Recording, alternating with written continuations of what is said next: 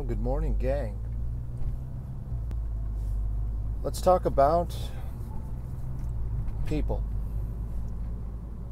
People got problems, problems got people. So we are building an increasingly complex society. Technologically, our infrastructure is growing more complex. Everything from plumbing systems, electrical systems, construction methods, construction materials, occupational technologies, everything we're exposed to on a daily basis is becoming more complex. A common example would be the automobile that I'm in. So the first car I can remember, my mom had a 86 Caprice Classic. It's a boat. I think there's like a, I don't know, 200 to 300 cubic inch engine, no computerization, analog radio, manual windows, manual locks. It was a tank. All metal construction, plenty of room under the hood for you to work on it. Little to no computerization because, again, this is mid-'80s. If I think about that car compared to the car that I'm driving right now, this car has a television in it. This car has heated seats. Every engine component has a relay that detects when a circuit is broken and when fuses go out and when a light bulb has blown. My windows go up and down automatically with the push of a button. My locks are powered. I have 9 speakers in here. Like, everything is more complex, and the car doesn't necessarily give you a sense of the gravity of technological advancement. So there's something called Moore's Law, Moore''S, Moore's Law. And this has to do with computing power and the amount of space on a microchip. So there's a ratio, and I think, quite simply put, they say that computing power doubles every 4 years. I could be mistaken about that. Please fact check me if you would. But this gives you an exponential growth curve in technological innovation. If I double 1, I get 2, double 2, I get 4, double 4, I get 8, and so on. So it begins to look like a parabolic growth curve. But like anything, infinite growth can't occur, at least according to the rules of our reality. So hopefully that clarifies technological innovation. I mean, you look at this phone, at the onset of computational technology, a computer with the amount of processing capability that I use an old iPhone 5. The amount of computing capability required to compare to this phone would take up likely an entire floor of a building. Giant computer banks producing tons of heat, highly inefficient. They need to be fan cooled or liquid cooled. It's tremendous how much computing power has gone from massive scale to pocket size. And this has happened in less than 20 years. It's incredible how quickly technology is advancing. Human beings are different. That's becoming an ever more controversial statement, to say that human beings are different. Even something as seemingly obvious as differences between male and female has become contentious. We want to eliminate definitions. We want to eliminate categorization. We want to eliminate any way that we differentiate between one thing and the next, one object and the next, one person and the next. However, there are some things that prevents us from addressing, and those things are becoming increasingly important politically, interpersonally, in a number of ways. So one of the ways that human beings are different is in creative output. SS, hello. Let's take an example. You're on a basketball team, any sports team, let's say. You have, for ease of mathematics, let's say this team is a fantasy sport, has 100 members on the team. The square root of the number of players, 10, will produce half of the value of that team. So you can think of your monumental athletes, your Michael Jordans, your Bo Jacksons, Floyd Mayweather. These individuals produce a disproportionate amount of value in relation to the rest of the team. This is Pareto's principle, Pareto. The square root of the individuals in a creative endeavor will produce half of the value. The square root of that group of individuals will produce half of its value, and so on, and so on, and so on. So if I graph value per capita, or the value produced by each individual, I start out at that minority of one, the individual, the Michael Jordan, the Wayne Gretzky. This individual is producing tremendous value, exponentially more value than those who are producing little value on the team. It goes down rapidly from Michael Jordan to the next player, let's say Scottie Pippen, a Horace Grant, a Dennis Rodman. And understanding the complexity of this, that all of these individuals have a different role. And within this one category, goal scoring, basket scoring, Michael Jordan produces far more value than anyone else in his field. But even within that category, goal scoring, there are individuals who are playing an integral role in getting Michael Jordan to the basket to score that goal. Perhaps there is another Pareto distribution for defensive prowess that places Dennis Rodman all the way at the top. Perhaps there is another hierarchy within that Pareto distribution that places Horace Grant at the top for rebounding. So there are hierarchies within hierarchies within hierarchies within hierarchies.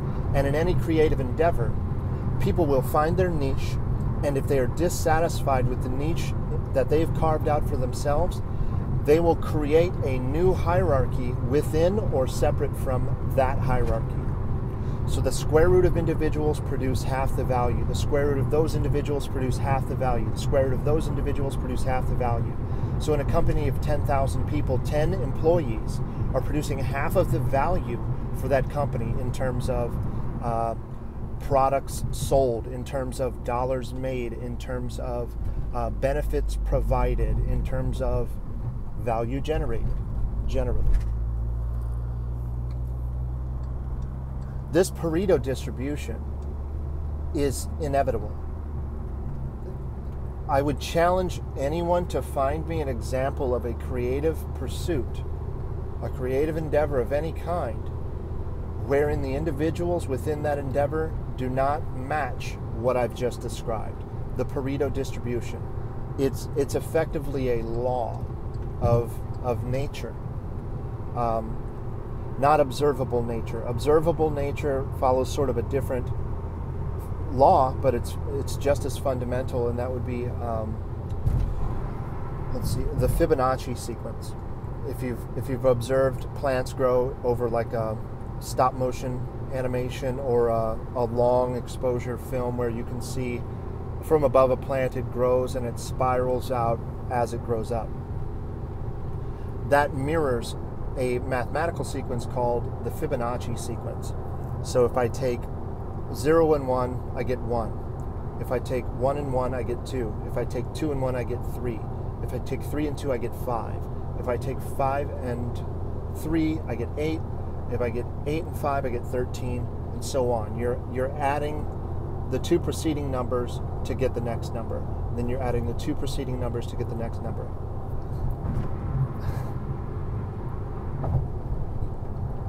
You would exhaust yourself trying to find an example of something in nature that does not mirror this Fibonacci sequence. Facial symmetry mirrors this Fibonacci sequence.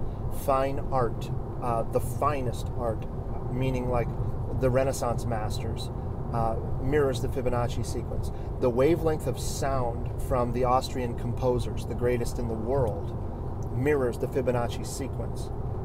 Even in composition, the square root of composers produce half of the compositions, and the square root of those composers produce half of those compositions. Everything mirrors these, whether that's an effect of something that's subatomic, or it has to do with the way energy forms itself around an atom, or if it has to do with the physical world mirroring that Fibonacci, but the supra-physical or the metaphysical, maybe consciousness is governed by different rules, and it mirrors the Pareto distribution. So, or perhaps there is an overarching theory. Maybe this is something one of you guys could research if you're interested in changing the world. A formula that integrates Fibonacci and Pareto that has predictive power. That's my gift to you, gang. Make yourself a Nobel Prize. So these laws more or less govern reality. And there's something that we're not addressing when we talk about individual human beings.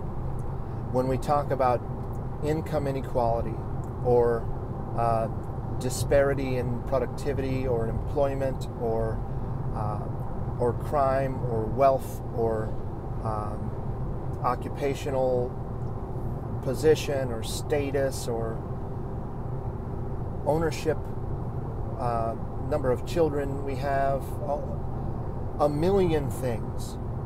We could examine a million different outcomes.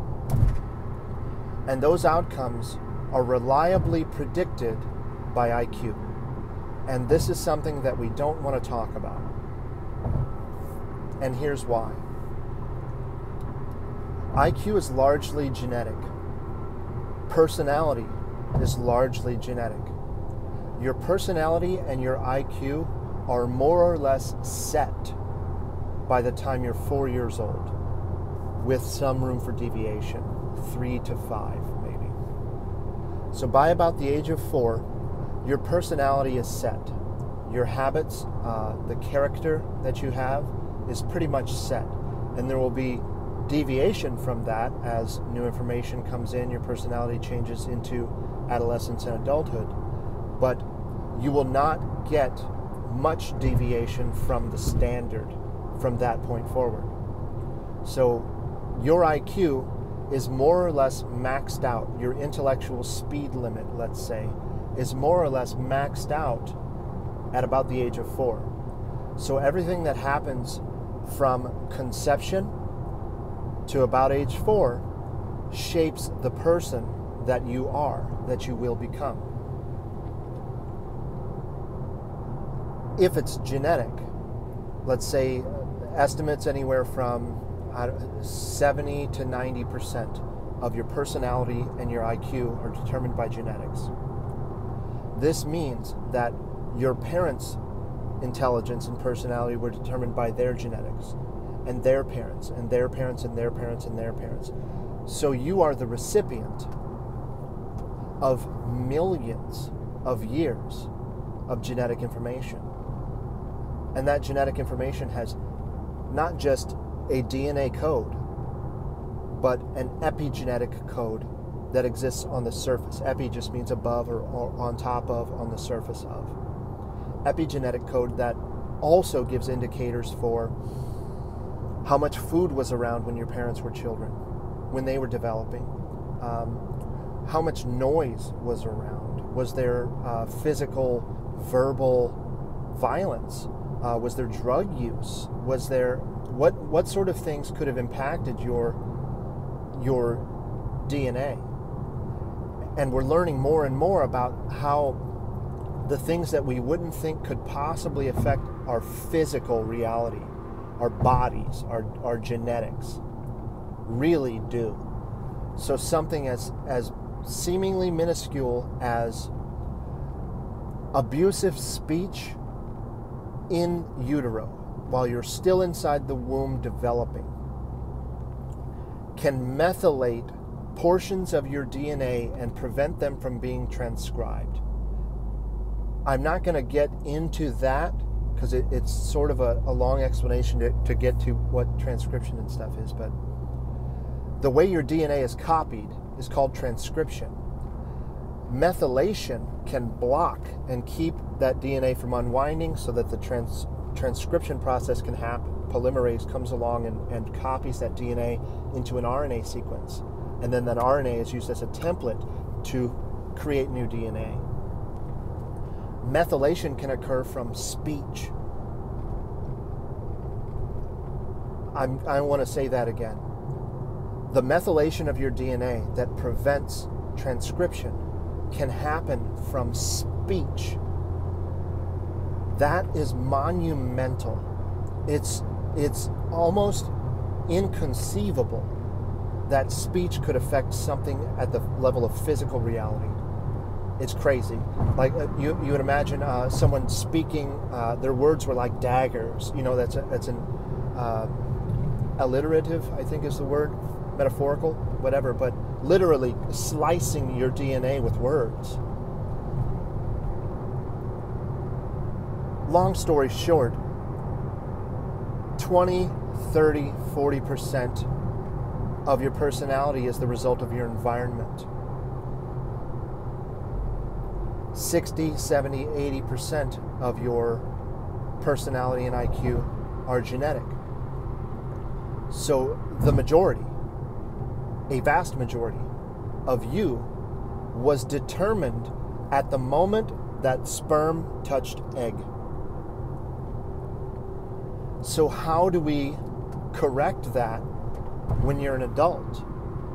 We don't. We can't. I can put you in the best school. I can give you the best friends.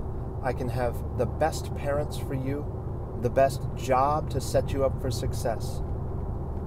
And it may make a difference in outcome. However, it will not change you as a person fundamentally. This is why we can't talk about IQ and personality as predictors for life outcomes, because there's nothing we can do about it. We can focus on equity, but anytime we centralize power and I appoint a person or a board or a committee to ensure equity, the biases of that committee affect the process by which we bring about equity.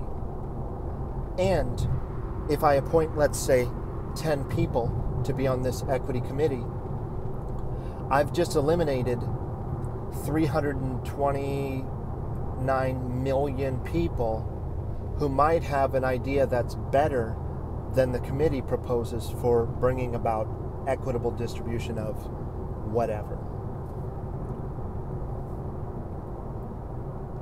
We can't manage the problem we're trying to manage, especially if we refuse to identify out loud what the problem is.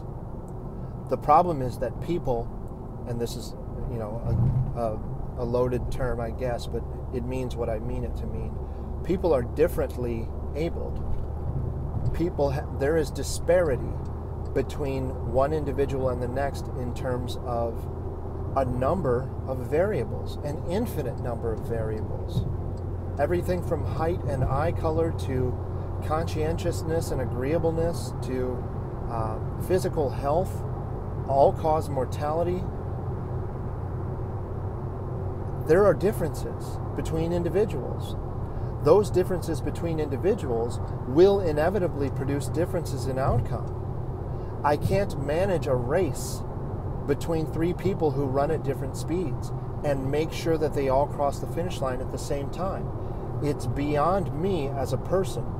I could have three people managing those three people and still not keep them all crossing the finish line at precisely the same time.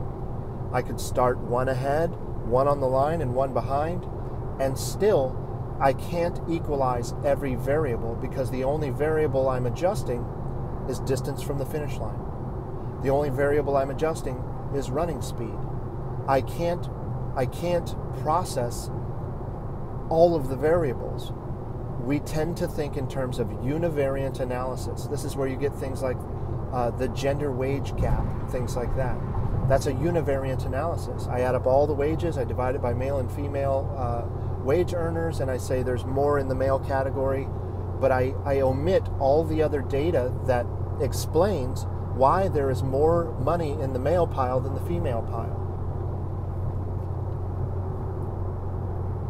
Our limitations in cognition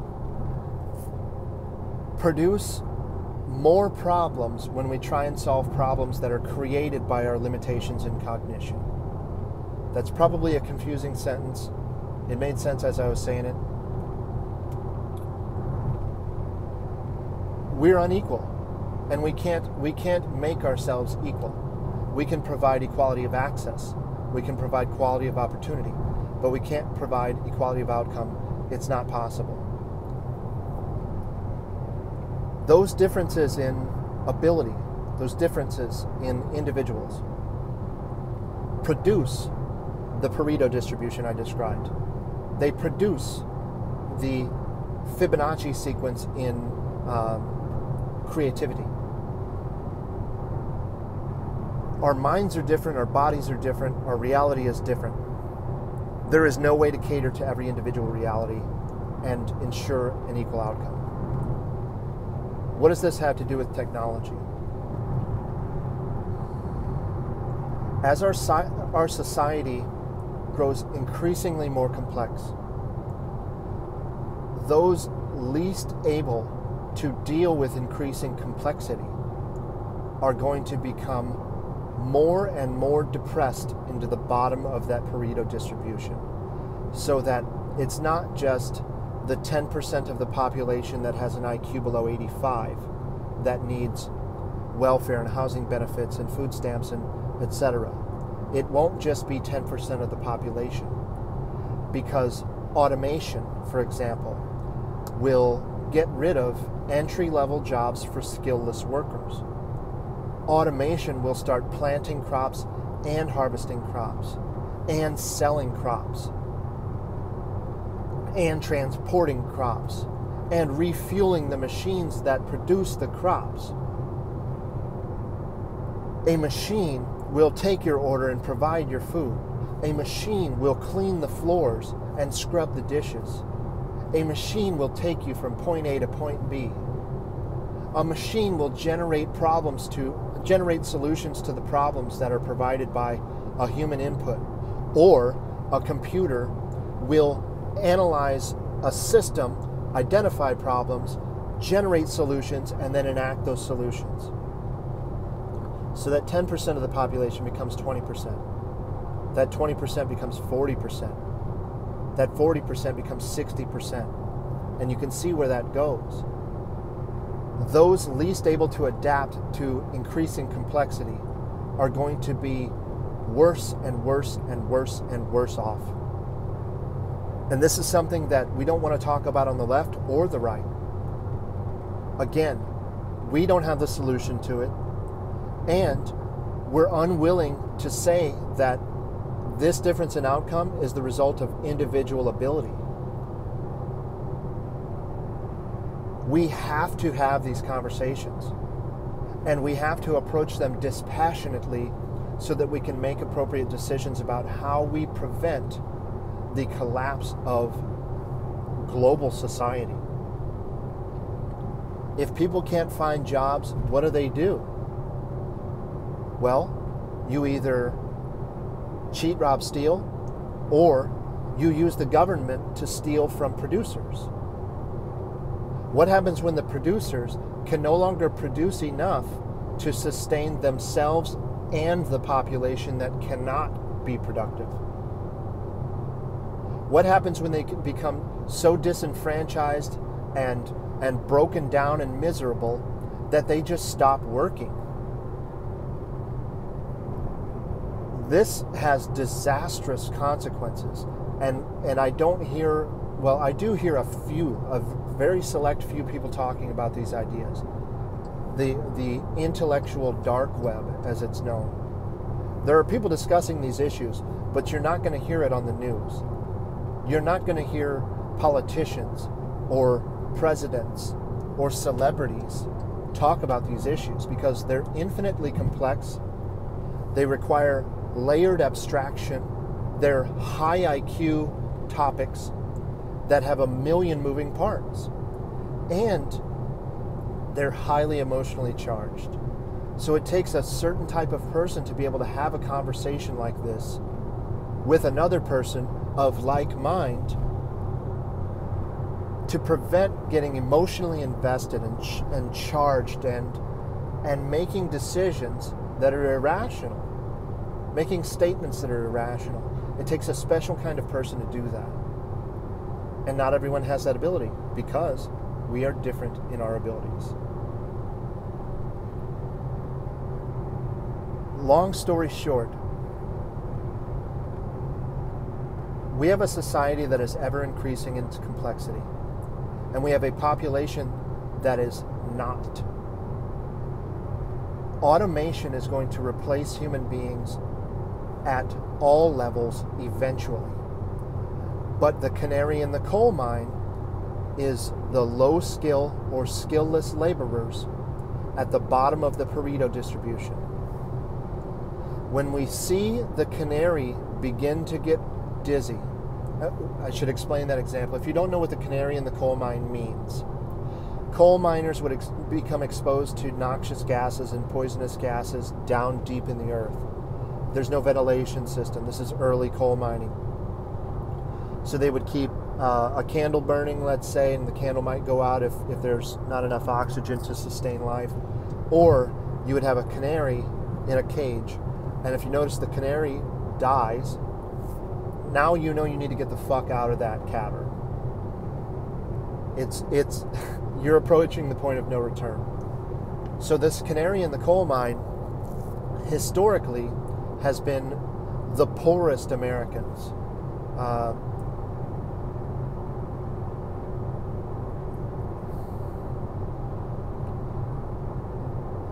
We need to observe not just what is happening to the canary in our coal mine, but we need to start generating hypotheses without emotion as to why the canary is affected. And rather than point to just the canary and say, well, perhaps there are intrinsic qualities to the canary that make it predisposed to suffer, or only looking at externalities and societal causes for the canary's inability to thrive. Like everything else, the solution, the answer, lies somewhere in between that.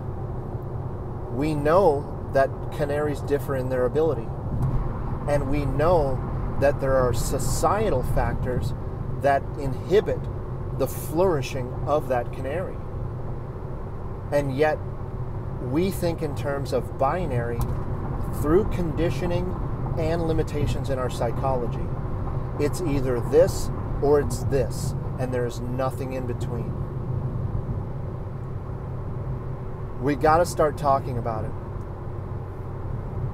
What I see that has the highest correlation for outcome, if I want to predict outcome, I have IQ and I have personality. Those are the intrinsic qualities of the canary that I can measure and I can use for their predictive quality, and they accurately predict outcome. Next, I need to look at the externalities. I need to look at the societal variables that either enhance or inhibit the natural abilities of that canary that I can measure. I need these societal factors to be objective and measurable. I can't just say systemic oppression of women. Okay, point to it. Show it to me so that we can do something about it. I have to be able to quantify it. I have to be able to at least observe it in a way that I can show someone else so that we can do something about it. Just saying oppression, patriarchy, racism, sexism, homophobia, whatever. Those aren't hypotheses and they aren't solutions. We have to start talking in terms of actionable information. We have to start meeting between the qualitative and the quantitative data that we're discussing. One side, the right brain, is especially adept at voicing concerns about qualitative, feeling-oriented, intuition-oriented information. And that information has value. The left brain doesn't see its value. And then we have another side of the population that is focused only on the quantitative. I need to be able to measure it. I need to be able to weigh it. I need to be able to determine its mass, its volume, its characteristics. The left brain knows that this is the way to come about the answer. The answer is in the corpus callosum. The answer is in the mediary, the thing that can interpret and speak and internalize and understand the language that both sides are speaking. This is where the answer lies.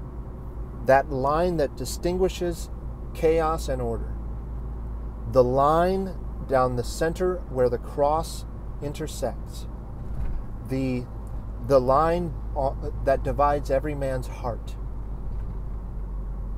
The Aristotelian mean. There are a million ways to say this. The right side isn't right. The right brain isn't right. The left side isn't right. The left brain isn't right. But they both have something to offer, and we have to figure out how we're going to pile up this information, get rid of the chaff, I think is the word. Separate the wheat from the chaff. We have to get rid of the irrelevant information and take the best of both arguments, combine them, and generate as many possible solutions as we can. This is how we address the problem. This is how we take steps toward mitigating the problem. I don't believe this is a problem that can be solved in the sense of the word that we think, solving something. This isn't something that can be solved because these are intrinsic qualities. And these are qualities that are intrinsic to the society we've built, the system we've built. Unless we want to just collapse everything and descend into this Mad Max type of world, or become the collapsing Soviet Union, or something like that, we can't demolish the pyramid. We have to identify the gaps and patch the pyramid. We have to adapt and improvise in generating solutions to these problems, and understand that we're never going to solve them. That's a crucial component to this. We can mitigate, but we can't eliminate. That's all I got, guys. Hope you get some value out of that. We will see ya.